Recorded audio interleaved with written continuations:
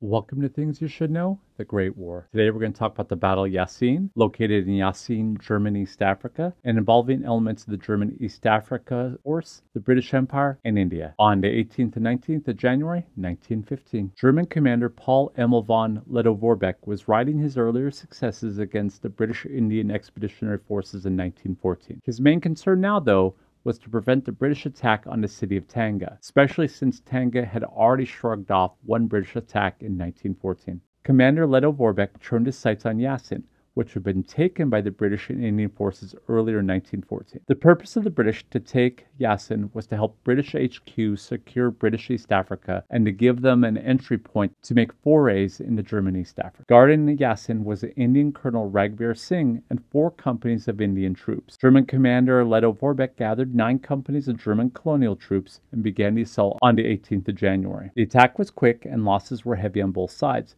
Colonel Singh was unfortunately killed in the fighting, but British Captain J.G.J. Hanson and Captain J. Turner, both leaders in the British Indian Expeditionary Force, were captured. Soon after the captains were captured, they were brought before Commander Lettow-Vorbeck. The German officer offered to release the captains on the condition that they swore not to participate in the fighting in the future. Both captains agreed to this readily. Neither side realized that British HQ had sent Brigadier General Michael-tighe and 800 more soldiers from the British Indian Expeditionary Forces along with a town-class light cruiser to give support to Colonel Singh. Unfortunately, Brigadier General Tighe was unable to reach the battle in time. Even without this knowledge, however, Commander Lettow-Vorbeck realized that he would be unable to survive many more attacks like this. He had a limited number of soldiers, and while equipment might be able to be replaced, his men couldn't be. He was already in the process of developing different tactics. Instead of operating as a standing army, he'd focus on guerrilla warfare. His target would be the Uganda Railway, while the British forces themselves withdrew to defensive position. This battle did have the overall effect of keeping Tanga safe for the time being,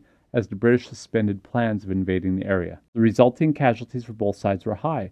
The Germans suffered a total of 290 casualties, including 87 killed, 203 wounded, while the British suffered 600 casualties, comprising of approximately 200 killed and 400 captured. Join us again next time on Things You Should Know, the Great War.